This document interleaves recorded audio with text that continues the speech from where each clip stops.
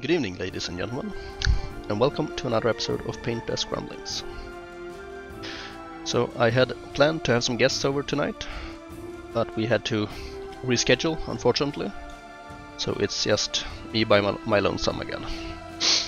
But that's okay.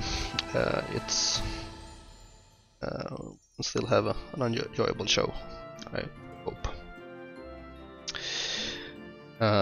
So the topic for tonight, since I had to reschedule, I had to come up with something pretty quickly.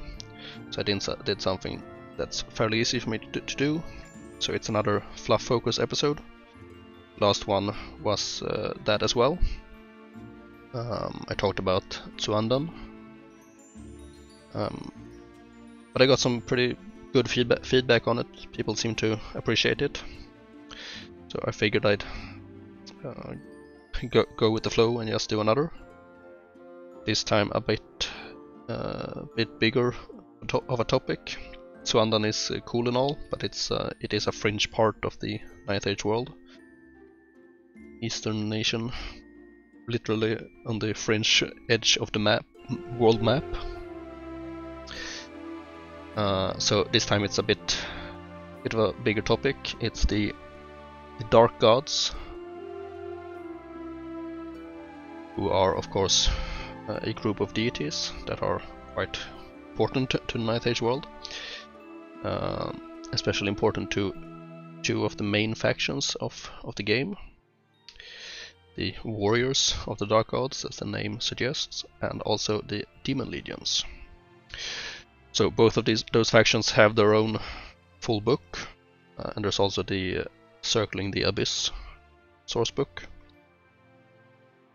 And all of them are packed with background material, so there really is a lot that can be said about these guys. And by no means I won't be covering everything, but I hope I can provide some basic understanding of what the dark gods are about, basically. So that's what we will be chatting about tonight. But before we get into that, we have the hobby spotlight. And as you can see, I'm working on a war machine. It's a volley gun for my Empire of Sarnstal army. So the model is an older model by Games Workshop. The old metal Hellblaster volley gun. It's out of production since quite a long time. But I've had it. Actually, my brother had it in his army, and I've stripped it down. I inherited or stole his army, I guess. So I stripped it down, and I'm now painting it up again. But I converted it slightly. I took some parts from the new Hellblaster volley gun kit and merged with this. It's a multi-kit, so you get, if you build the rocket battery that they also offer in that kit, you get all of the Hellblaster kits over. So I fused a few of them into this old kit. So I don't know if you can see here, but the Griffin hammer thing is here on the back that strike the ignition, basically. Those are in plastic from the new kit, and also the barrels that are separate, not attached yet, they are also from the new plastic kit. So I took the parts that I liked from each kit and made something a little bit of my own. Been painting up the crew earlier today. They are over here. Had a lot of fun with them, but now I'm doing the chassis for the war machine. So painting up some wood, trying a new technique. Quite liking it so far. I base coated it with the airbrush, a solid yellow-brown color. Then I dry brushed it a little bit to pick out the high points, and now I'm glazing it down a bit to really define all these wood patterns. because they are very nicely sculpted on this old kit. And it's picking up really nicely. So I'm enjoying that. So yeah, that's what I'm working on. As always, please put in the comments below what you are working on. The purpose is, of course, as always, to write some background noise for people to listen to while they are painting. So I'd be very happy to learn what you are working on. So put those down below. Yep. But we will move swiftly on to the news, I guess. And it's been quite a busy 2 weeks. I had to exclude some stuff that has happened because it just turned out to be too much. Excuse me, just some piece of a pencil bristle that had detached and was in the way, so I had to remove that. So yeah, busy week. We can start with a model release by Norba Miniatures. They're a Hero Titan, suitable for the Undying Dynasties, of course. Looks like a really cool model, imposing on that small 50 by 50 base, so very tall.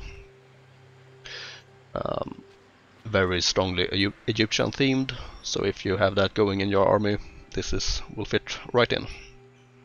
So check that out if you're interested. The link will be down below as always. And we will move on to Sigmarite Boutique.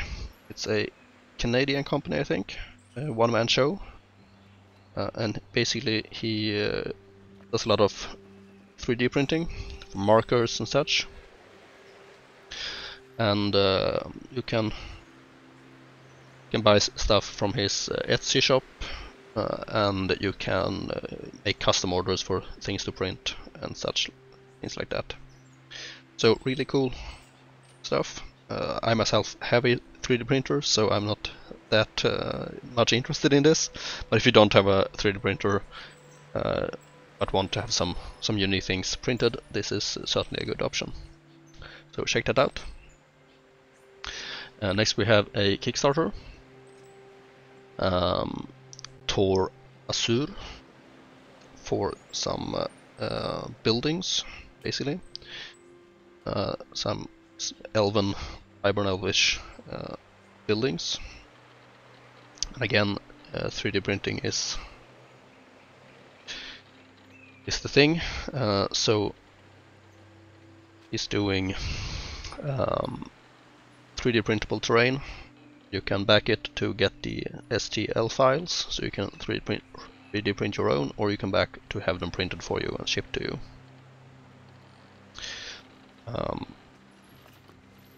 Right now, you can see on the screen, perhaps you can't see, but it says 28 hours, so by the time I get this out, probably around 24 hours left. And it's just about funded, just a little bit to go. I myself shipped in, what is it, for 14 bucks? I think it's now euro, 14 euro, to get myself one of the STL files. So go check that out if you're interested in some Hybern Elfish buildings. They also support 9th Age, I want to mention. They have this little logo down here, so it's always good to support those companies that go out of their way to help the project, I think. So yeah, check those out. Next we have some news from the project itself. So the Cultist book was updated.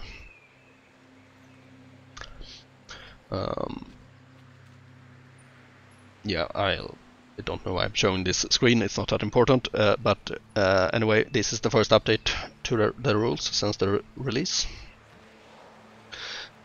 Quite a few changes, actually, but overall quite good ones, I think. I'll summarize some of the most important changes.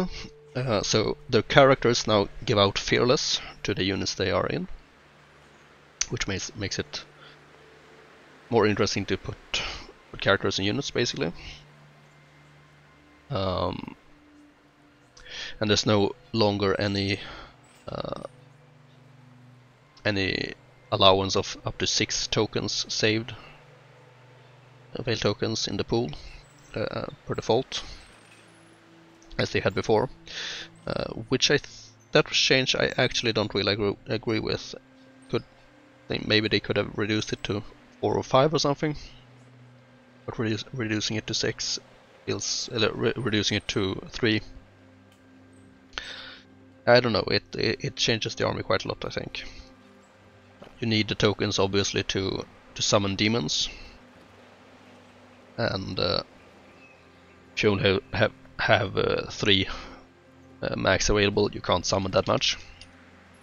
You can address it by taking the manifestation. Is it Sorcerer's Antenna, perhaps, on a demonic symbiote, and get up to 6 again. But it's not exactly what you want to take on this symbiote. They are quite fighty normally, so you want to emphasize that perhaps rather than supporting magic with them, basically. So I think that's a bit of a shame, but I'm sure they thought it through.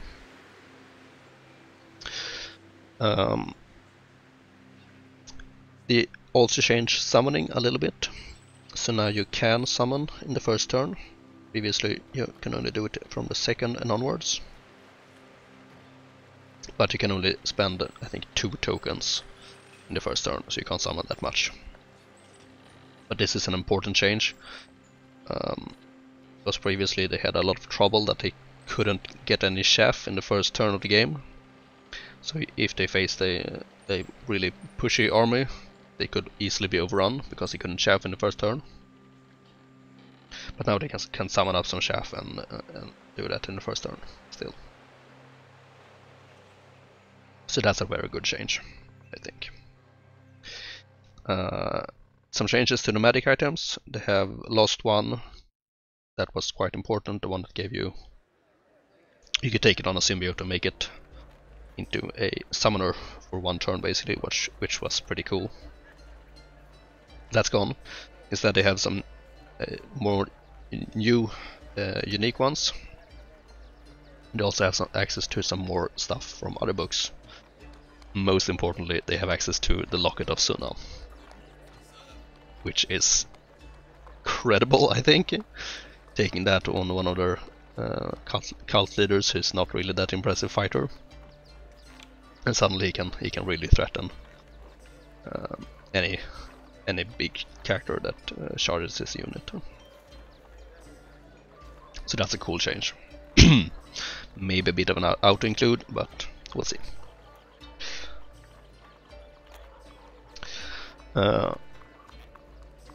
They have changed some path access. They have access to evocation now instead of witchcraft. I don't know how to feel about that. I think evocation is a stronger path. But yeah, in the end I don't think it's super important. At least I can't see it as such.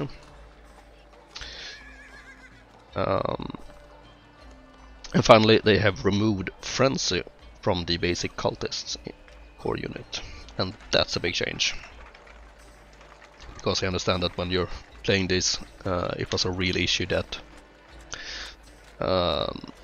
your basic bunker units constantly charged into the enemy because they had crappy discipline.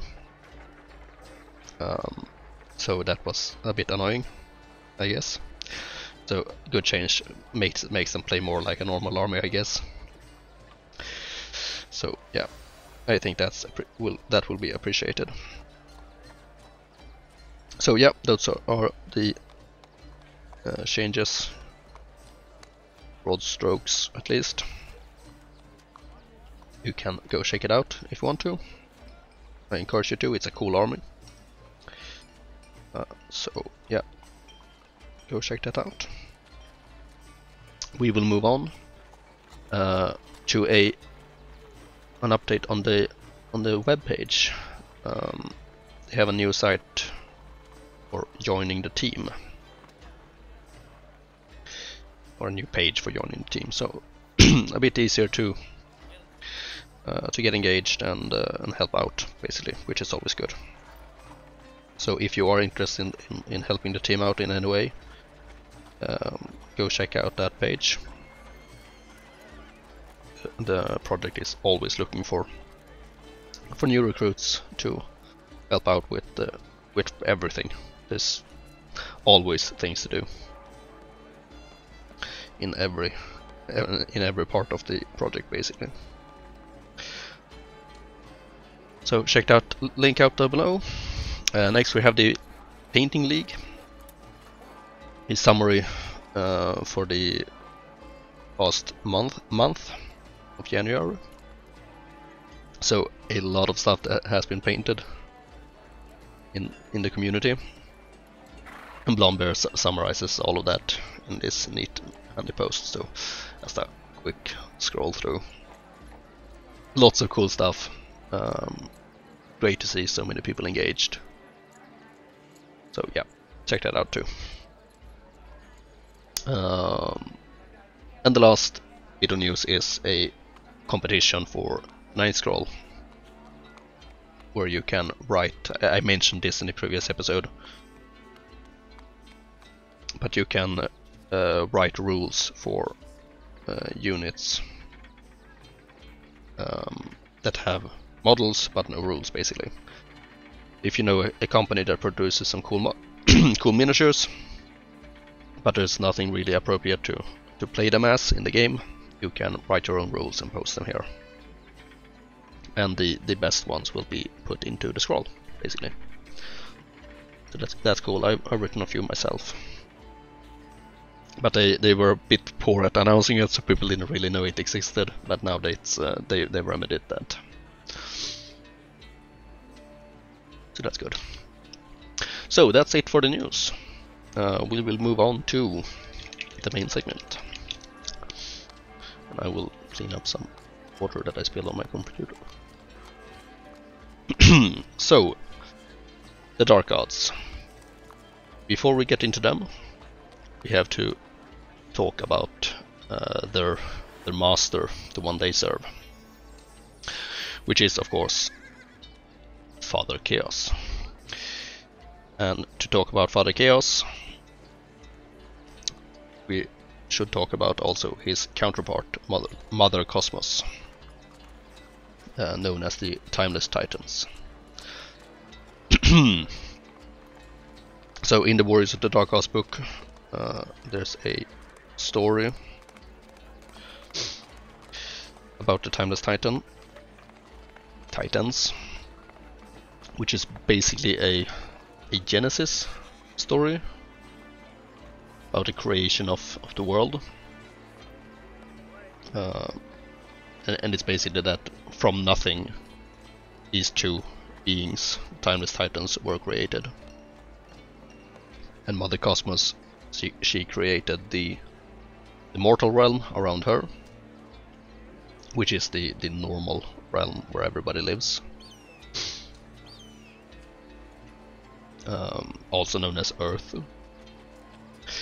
And Father Chaos, he created the immortal realm, which is where the demons and the supernals live.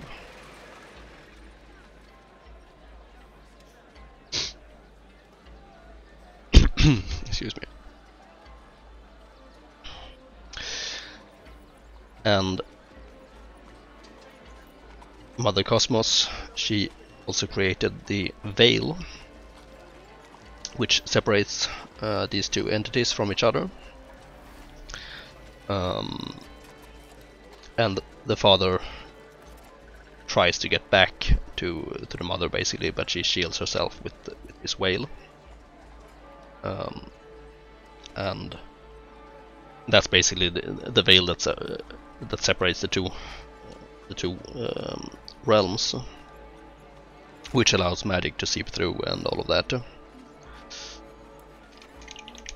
And the father also sends suitors, called through the veil, which I assume are the demons.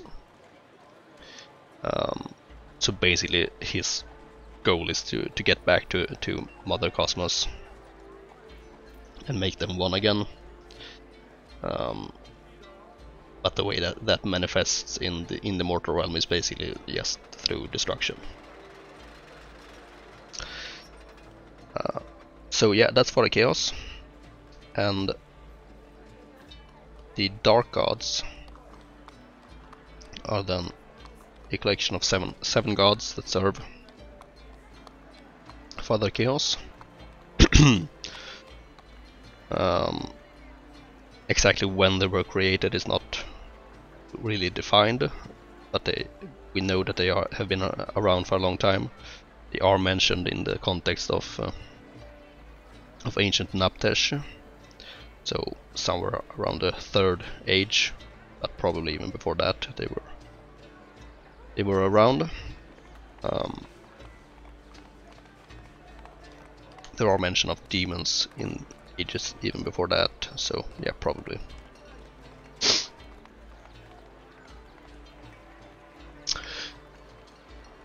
So the dark gods, they have these demons that serve them and that they send to the world to do different things, and they are also worshipped by mortals in the world. And basically worship of dark gods seem to be synonymous with being called a barbarian. So there are parts of the world where they are openly worshipped, such as Oskland and the Makar Steppe, and several other places. And those who do that are often called barbarians by the more civilized races, at least.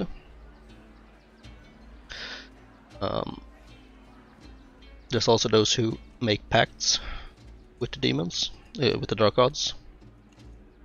So they sell their soul to a dark god and gain power in return. These are what we call warriors.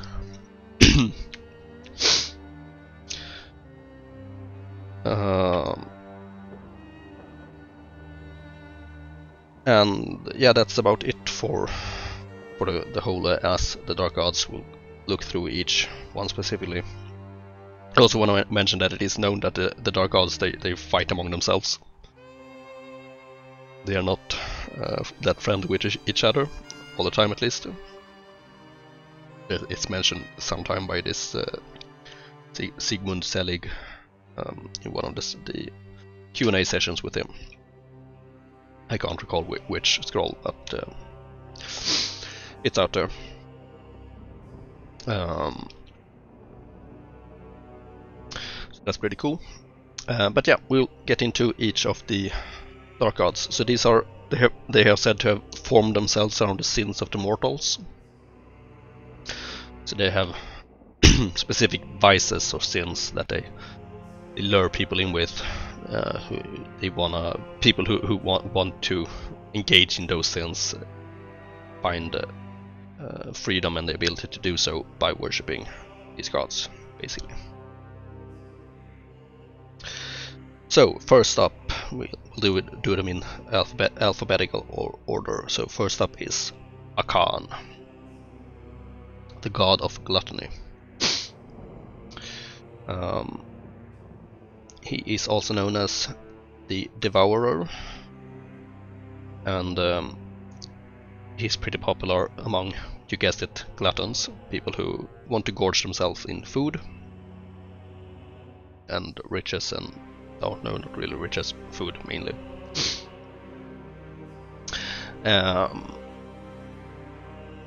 His sign is that of a lamprey. We'll switch over to his sign. So this is the icon of Akan. His colors are browns and brownish greens, basically. The warriors who worship him have the notable feature that their jaw, their lower jaw, often is exposed. They don't have a helmet over that, so that they can eat during battle, basically.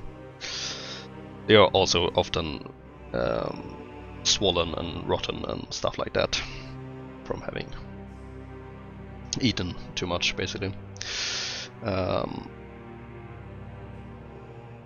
Not super fond of Akan, not my favorite god. But there's a pretty cool story about him in the Demon Legions book. Each of the gods has their own little story in the Demon Legions book that is quite neat.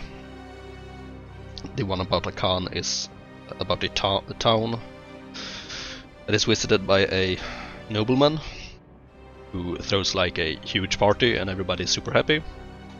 And they party all day and night, and they eat good food, and everybody's super happy. But then they just keep partying, and they eat everything, all the food stocks, all the animals, the cats, the rats, everything. And then they start eating each other, and yeah, it's all just turns dark really fast. So that's a pretty neat story.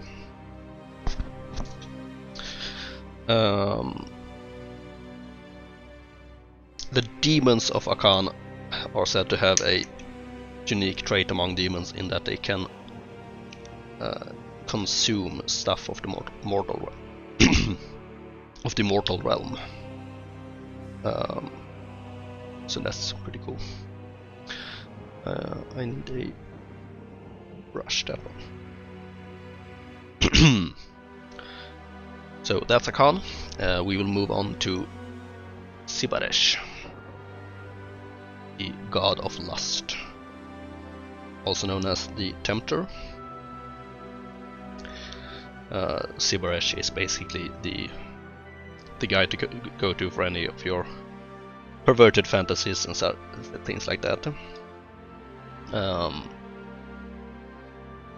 His icon, as you can see here, is basically a perverted version of the cosmology symbol. So this is the circle in the middle, which is the icon for Mother Cosmos, and the infinity sign for Father Chaos. And here the Father Chaos part is a bit broken up and replaced with a fork, basically. Not really sure what's meant by it. He also has another sign, which is a tongue, basically. A bit like a Rolling Stone sign. So his story in the Demon Legions book is one about a hidden cult in the Barren Mountains that allows you to live through any sexual fantasies that you have, basically. His colors are violets and blue. And yeah, that's pretty much all I have to say about him. Pretty straightforward, I'd say. Again, not my favorite of the gods. Both of these are pretty straightforward, I think.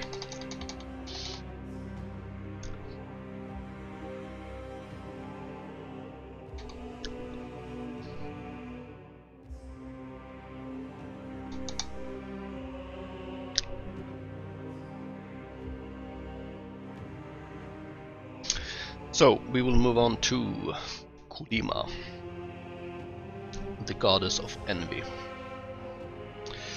also known as the Lady of Flies, Schemer, and the Leveler of all. This one is a favorite of mine. Her icon is, as you can see, this fly, which is pretty catching, I think. Her colors are bright green, green with envy, I guess. Her story in the Demon Legion's book. It's, I think, my absolute favorite story in that book. And it's about an elf in Sagarika who starts experimenting with leprosy among humans. Manages to develop a strain of the disease that spreads to elves, which is not usually the case. And he infects basically the whole elven population of the fortress where he works. And the reason for this is that he was never one of the prettiest elves, and he was envious of other elves who were more beautiful, and Kulima allowed him to develop this disease and make everybody ugly.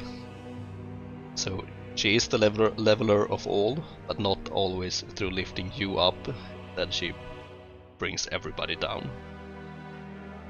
So I like the thought of that. It's a very evocative story in my mind.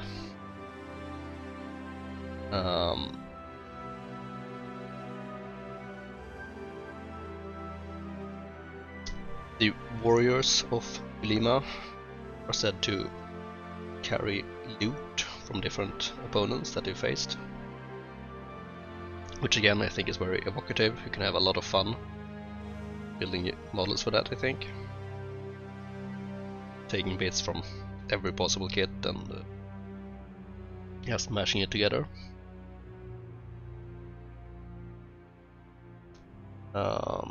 And her demons are said to be very fluctuating, so they don't have a fixed form, but rather adapt themselves to what they face and such.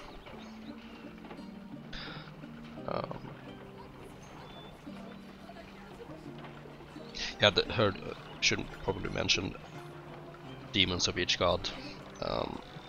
So Akan has the maw of Akan, and he has the bloatflies. Sibaresh has the courtesan of Sibaresh, and the sirens, and Kulima here has Kulima's deceiver as the greater demon, and mage black gremlins as the lessers. And Kulima's deceiver, I think, is the absolute coolest demon in the book. So basically just a shapeshifter that takes the abilities of the person they face and turn them against them, which I think is very cool. So yeah, big fan of Kulima. We will move on, I think. Yes. So next up is Nukuja, goddess of sloth. Another one of my favorites. She's known as the Sleeper, and her icon is this pyramid thing with a black eye in the middle.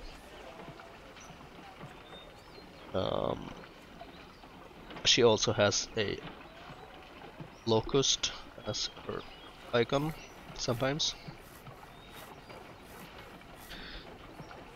and her colors are mainly white, and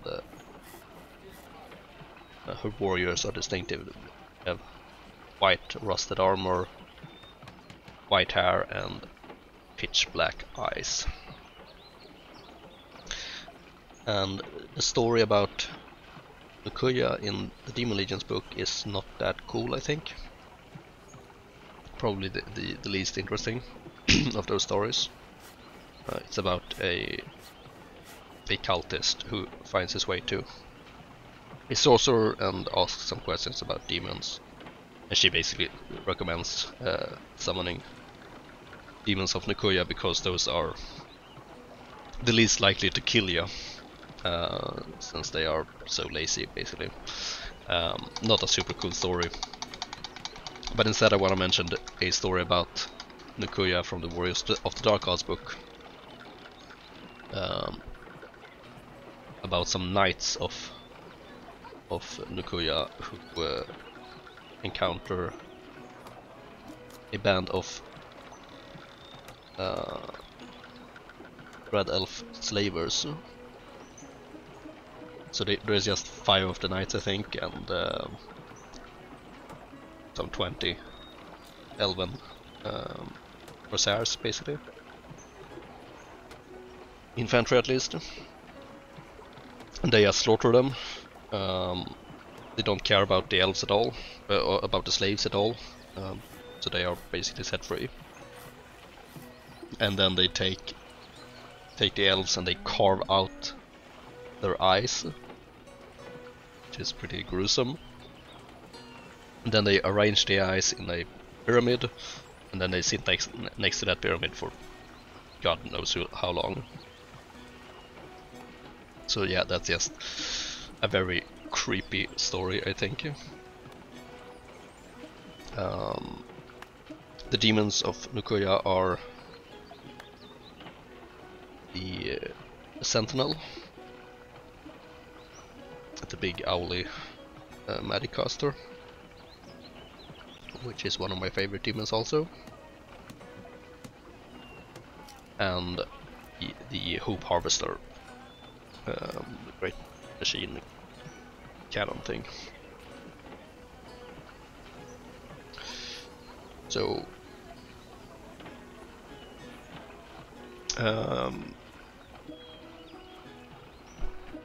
I guess that's about it for Nukuya.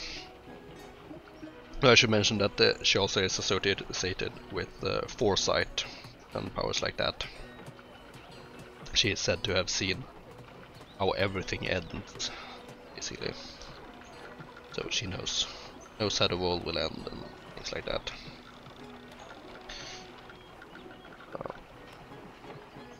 So yeah, that's Nukuya.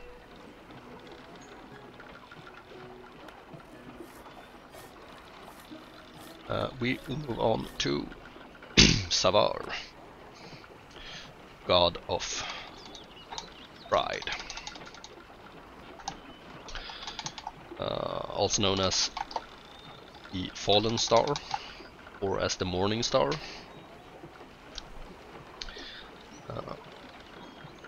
His icon is this crown symbol with a downwards pointing arrow. And his colors are regal blues and purple. So a bit similar to Sibaresh, but still different, I guess. Both his demons and his warriors are known to wear crowns. So that's a recurring feature.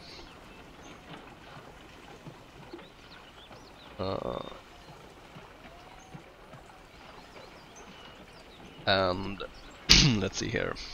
Yeah, he's said to be very popular with the elves. So all of the gods are, of course, possible to worship by any species. Humans are perhaps overrepresented, but the Savar in particular is said to be popular with elves because they take a lot of pride in their species, basically. So Savar finds a natural foothold there.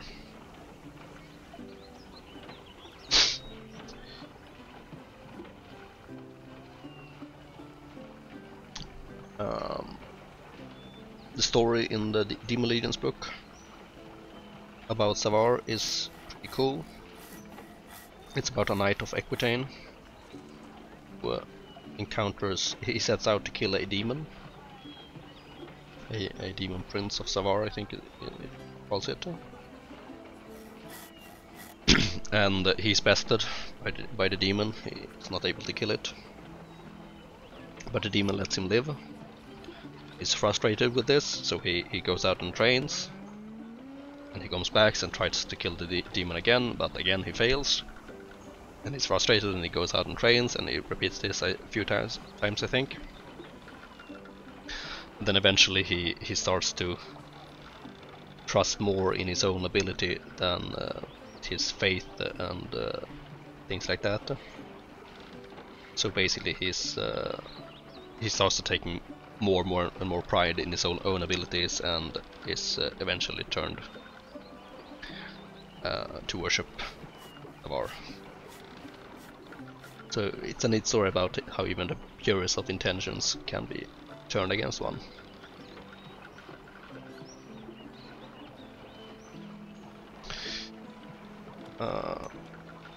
So that one I like. His demons is the Omen of Savar and the Blazing Glories, which are a bit boring in that they are pretty similar, even stated explicitly. But I still quite like Savar.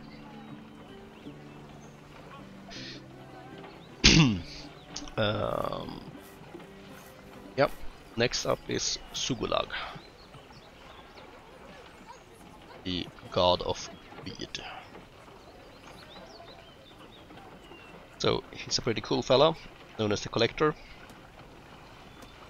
and I guess it's popular with hoarders, people who don't throw away things. I guess also pretty much everyone who collects miniature gaming miniatures would find their place with Sugulag. We are a collecting bunch after all.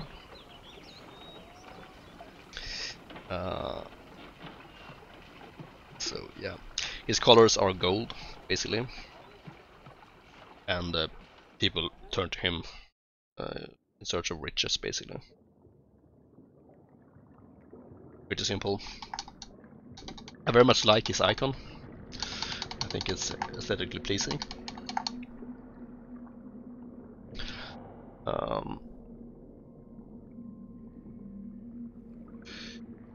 Story about him, the Demon Legion's book, is about a coin.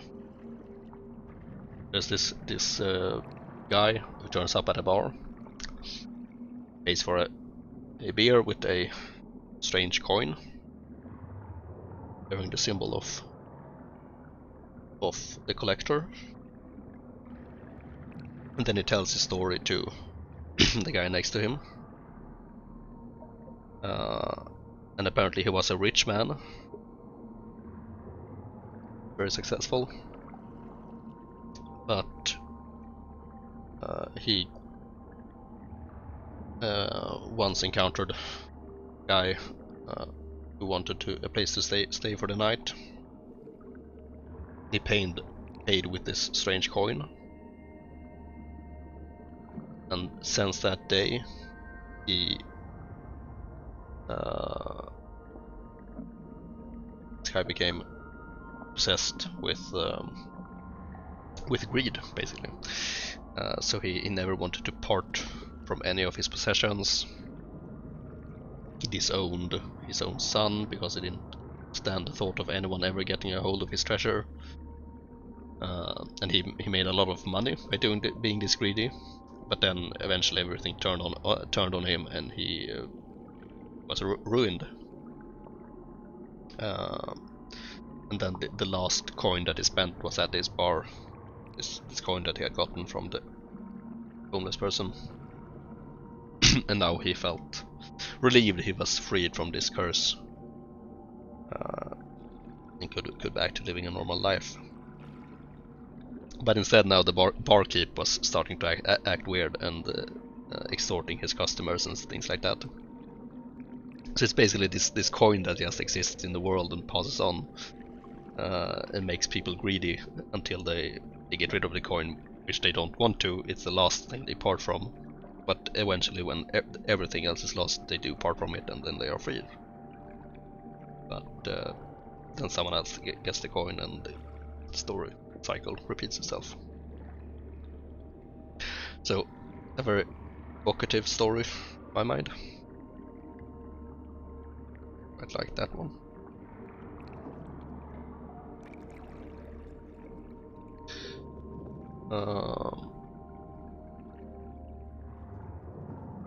So I guess that means it's time for the 7th and final god. We'll move on to Vanadra, who is the goddess of wrath.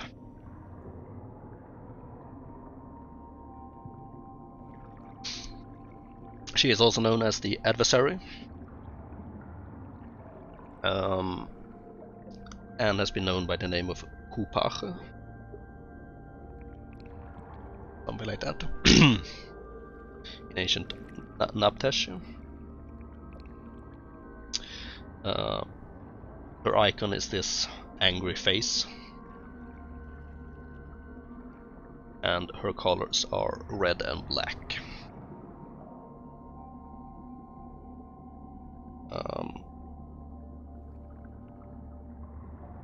Her demons is the Scourge of Wrath and the Brazen Beast.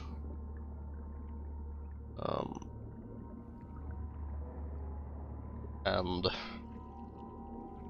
I think I forgot to mention the demons of Sugulag. So his greater demon is the Miser, a big guy of us basically, and the Hoarders, smaller demons. So yeah, back to Vanadra.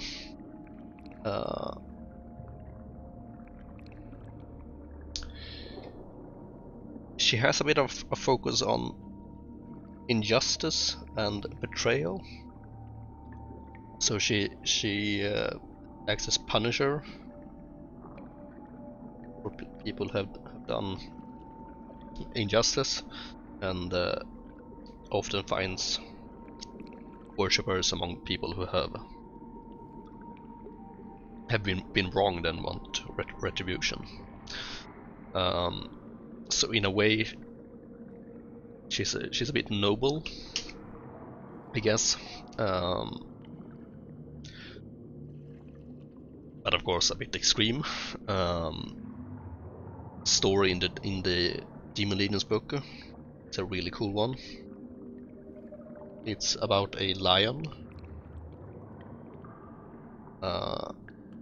he's angry that he doesn't get everything that he wants.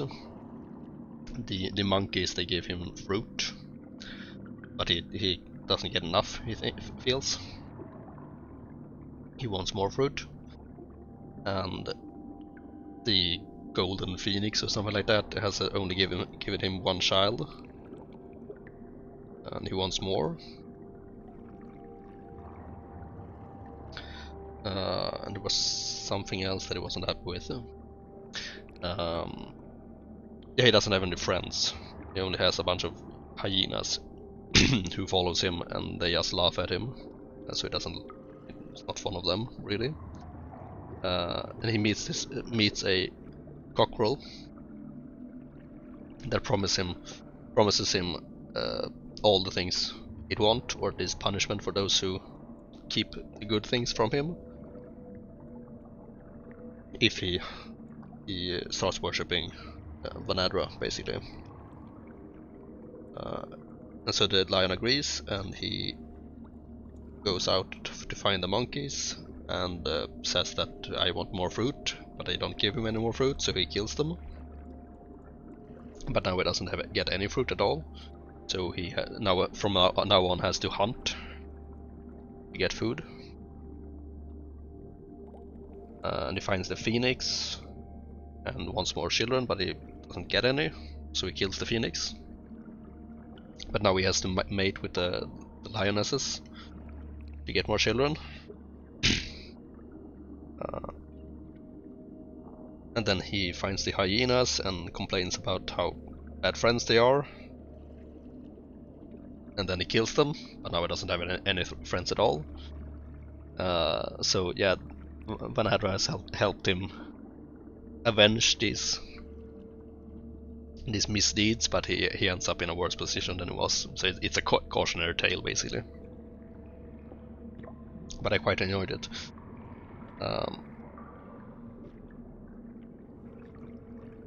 So yeah, I also want to mention the keep of Dalmagath, which is a place in hell. All of the gods have a realm in hell. That is explained in this Circling the Abyss book. If you haven't read through that, you really should. It's a good one.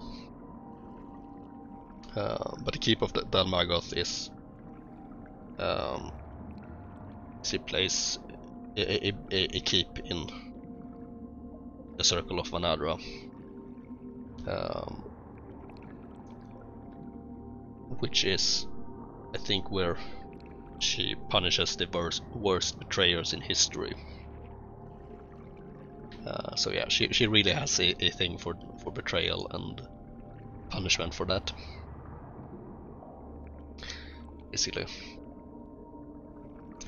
But yeah, I think that's gonna do it. I don't have much more to say about the Dark Gods. I feel that I rambled on there quite a bit. Perhaps it got a bit repetitive, but that's what it's all about, ramblings, so whatever. Hope you could find it somewhat enjoyable, at least, and get some painting done. For myself, I have finished the wood, and now painting the... Okay, some really weird technical difficulties there. My camera came tumbling down, so yeah, I'll just wrap this up. I'm working on the steel now of the chassis. It's going pretty well. So yeah, I guess that's it. Thank you for watching, and I'll see you on the next one. Cheers.